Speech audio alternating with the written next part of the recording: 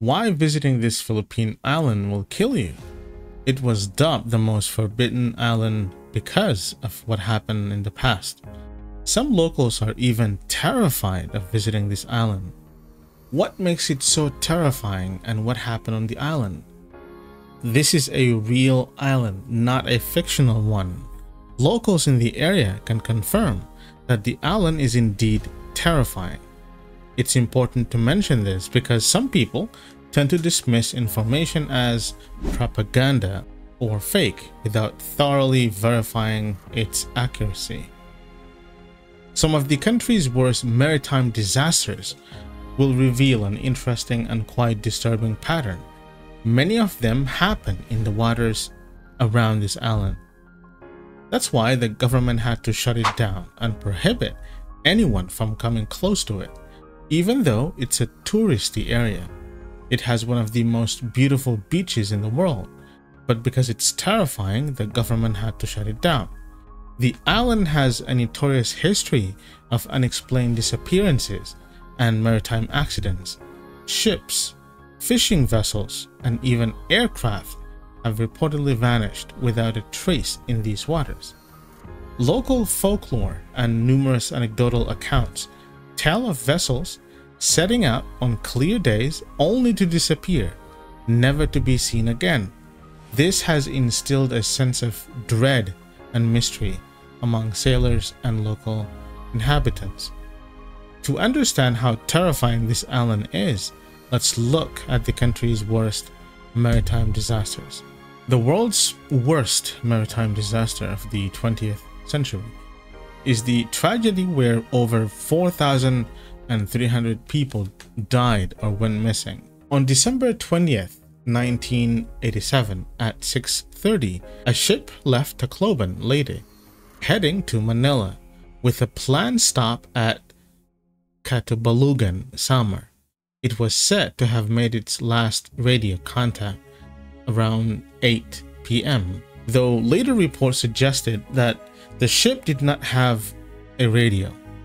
At around 10:30 p.m., the ferry was near Dumali Point in the Tablas Strait. A survivor mentioned that the weather was clear, but the sea was rough that night. While most passengers were asleep, the ship collided with the MT Vector, an oil tanker traveling from Bataan to Masbate. The Vector was carrying 1.5 million liters of gasoline and other petroleum products, owned by Caltex Philippines. When the ships collided, the Vector's cargo caught fire and spread to the Doña Paz. Survivors remembered feeling the impact and hearing an explosion, which caused panic on board. Flames quickly spread throughout the ship, and the sea around it was on fire. Another survivor said that the lights went out shortly after the collision. He also mentioned that there were no life vests available, and that the crew was panicking along with the passengers. No one from the crew gave instructions or tried to organize an evacuation. It was later reported that the life jacket lockers were locked. Survivors had to jump off the ship and swim through burning water filled with bodies. Some used suitcases to stay afloat.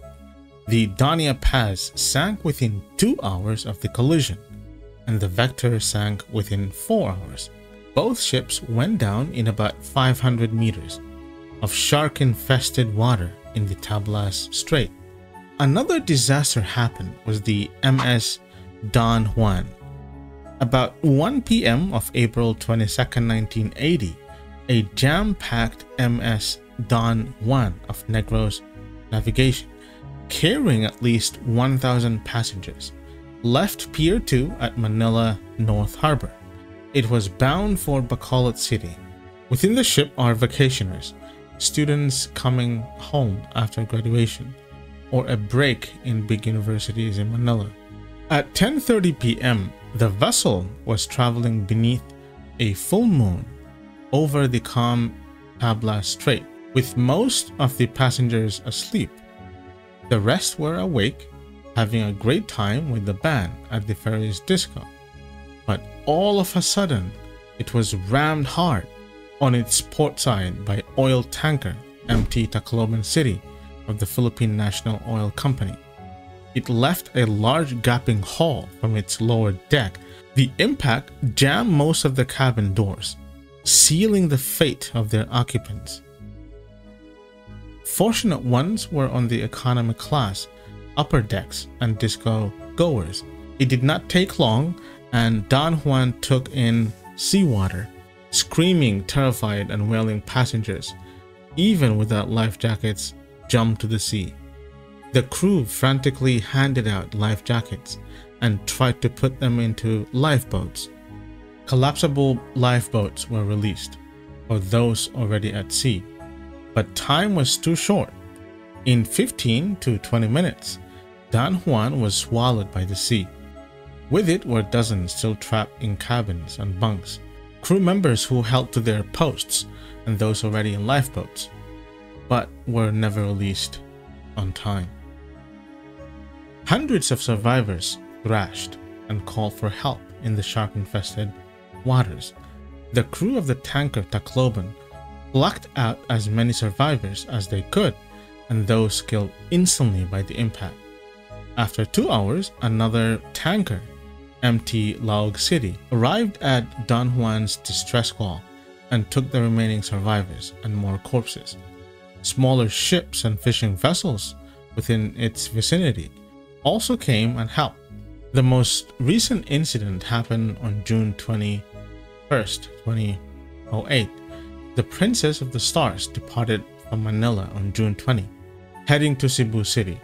Despite Typhoon Frank hitting Samar Island that same day, the ferry was allowed to sail because it was considered large enough to handle the storm's outskirts. But Frank's unexpected change of direction put the ferry in serious danger.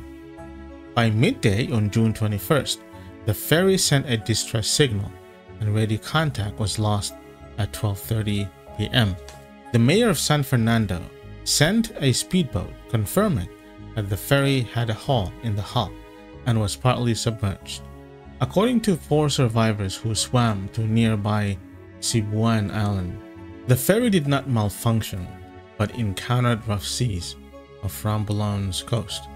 At 11:30 a.m., passengers were told to put on life jackets, and 15 minutes later, the captain ordered everyone to abandon ship. By midday, the ship began to tilt.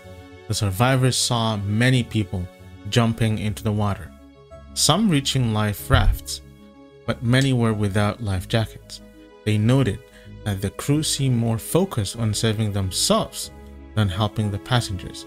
Another tragic incident happened on the island was MB Gem.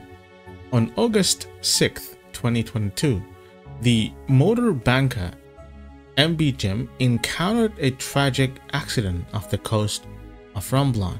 The boat, which was carrying passengers from Romblon to Cebuan Island, capsized due to strong winds and rough seas caused by an unexpected weather disturbance.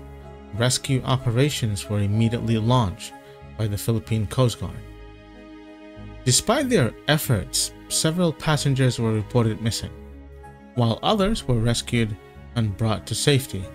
At least 4 Japanese ships are said to be victims of the Romblon Triangle.